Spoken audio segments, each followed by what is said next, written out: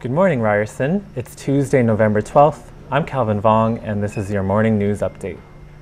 The first major snowfall of the season hit yesterday, with Toronto receiving 15 centimeters of snow.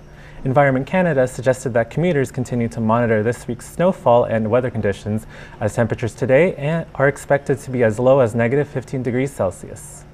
The Toronto Raptors faced some of NBA's best during their road trip to Los Angeles. Sunday night, they beat LeBron James and the Lakers by 9, and last night they lost to former Raptor Kawhi Leonard and the Clippers by a score of 98-88. Sportsnet has fired Don Cherry as the host of Hockey Night in Canada after he made comments accusing new immigrants of not supporting veterans by wearing poppies on Remembrance Day.